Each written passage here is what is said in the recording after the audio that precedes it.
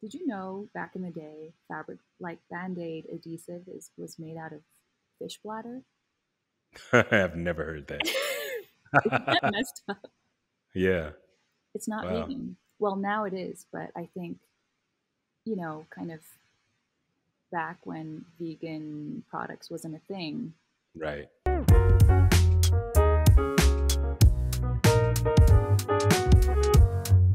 I hear your exploration in these pieces, so I'm interested about what it meant to you, right? Because I'm talking to a lot of artists who had a lot of struggle with believing that they were an artist, and then have a struggle with thinking that their art should do something, Mm, and whatever that is, whether it's share a message with the world or whatever, But it yeah, seems like for you, the creation of the art is a large part of what is significant to you.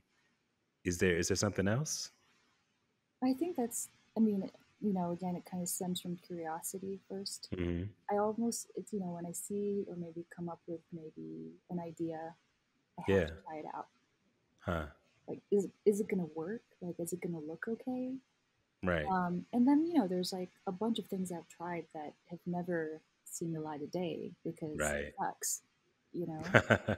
Um, but I think by trying out and experimenting, it invokes like this playfulness Yeah. that Huh. is very private for me, I think. Hmm. And if that reaches outside of myself, then awesome. Yeah. You know, that's like Huh. I couldn't be more happy. I love that. But if I'm able to keep that for myself, that's also very special for me. That's a really cool place to be as a creative person. I think so, and I try to remind myself that as I get older and I kind of you know accumulate more experiences, I don't want Hmm. to lose that approach of playing.